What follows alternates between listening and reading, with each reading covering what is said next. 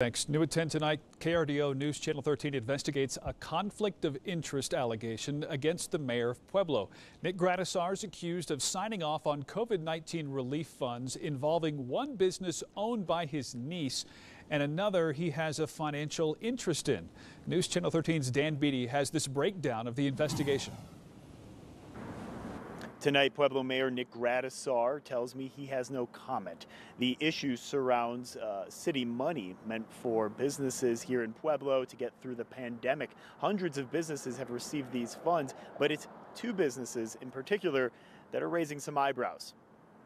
Two contracts signed and authorized by Pueblo Mayor Nick Gradisar. The city of Pueblo gave $10,000 in COVID-19 relief to TikTok, a coffee shop in downtown Pueblo owned by Emily Gradisar, the mayor's niece. Then $4,000 was given to Stiletto Hair Salon on Pueblo's south side, which pays rent to the company Wildwood. According to the city council president, Nick Gradisar is a partial owner of Wildwood. We were trying to be very liberal about this money because it was needed desperately by businesses that were on the verge of closing their doors. City Council President Dennis Flores has been looking into these ethical concerns for a week after a taxpayer filed a formal complaint with Pueblo City Council. Flores tells us the process for dishing out aid is squeaky clean, and the mayor had little to do with business applications for the COVID-19 funding. It did not rise to the level of an ethics problem because he did not make the decision, the evaluation. Grant committee made that decision. The mayor appointed 3 Pueblo businessmen and women to vet each business application for COVID-19 relief. Flores says they interviewed each applicant before then passing contracts on to the mayor.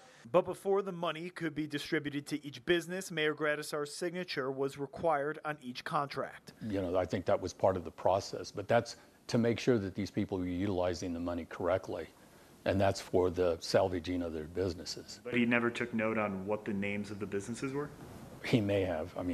I don't know. Flores says the 3-person committee was unaware of the relationship between the mayor and his niece when they reviewed her application, or the mayor's connection to Stiletto or Wildwood, which he has a 25% stake in. In the COVID-19 relief aid contract between the city and Stiletto, Stiletto lists rent as number 1 under eligible expenses. The mayor has a stake in Wildwood.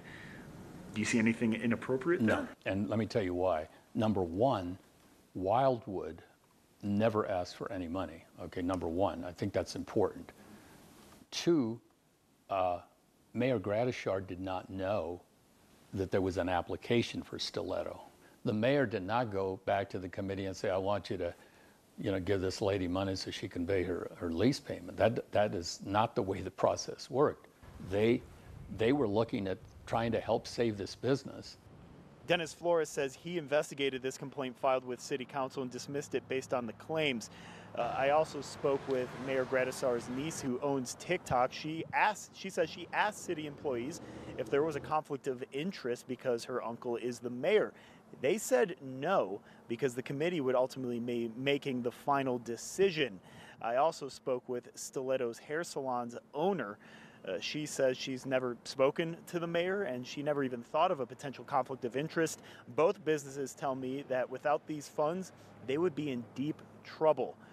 Reporting in Pueblo, Dan Beatty, KRDO News Channel 13.